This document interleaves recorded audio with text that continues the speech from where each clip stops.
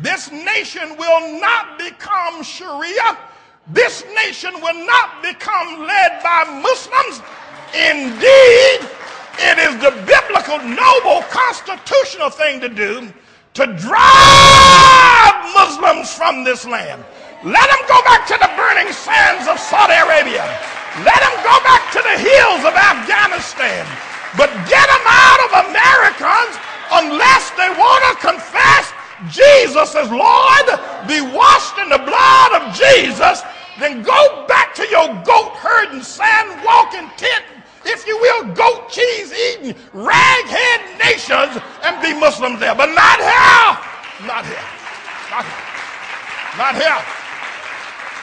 Not here. Not here. Not here.